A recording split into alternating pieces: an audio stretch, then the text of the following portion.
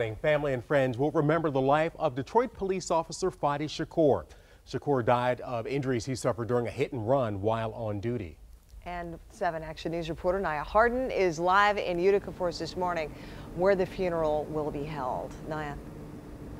That's right, Alicia. Well, they will be celebrating Officer Shakur's life right here behind me at the St. George Chaldean Catholic Church here on DeQuinder near M59. You can see this beautiful church behind me here. You know, earlier this month is when he lost his life. He was actually working. 30-year-old Fadi Shakur was breaking up a crowd at the intersection of West McNichols and Stallion. Police say while walking back to his patrol car, he was hit by a 19-year-old Jonathan Cole, who didn't stop. Officer Shakur was taken to the hospital where he later died. Cole later turned himself in. He's been charged with second-degree murder. This year alone, though, 3 Detroit police officers have died while in the line of duty. Before becoming a police officer, Shakur served in the Navy for 6 years. The governor has ordered the flags to be flown at half-staff. Chief James Craig says Shakur had a great personality.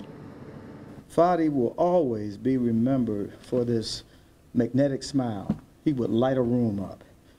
Certainly in his short time, he made a difference. He served his entire time from graduation from the police academy at the 8th precinct.